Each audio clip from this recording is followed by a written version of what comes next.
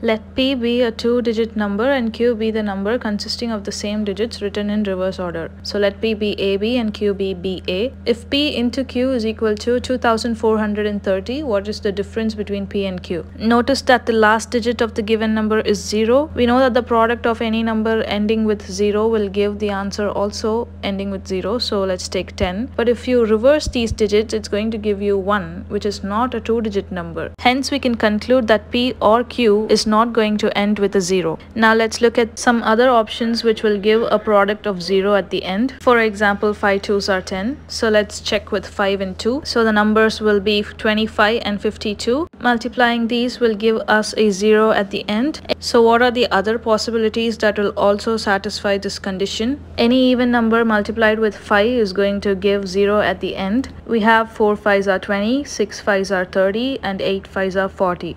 So these are the only 2 digits with which you can get 0 at the end. With this, we can easily form the values that P and Q can take because they are just going to interchange their numbers between them. So they'll be 45 and 54, 65 and 56, 85 and 58.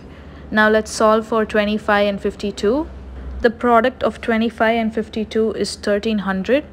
Let's go for 45 and 54. The product of 45 and 54 will give us 2430.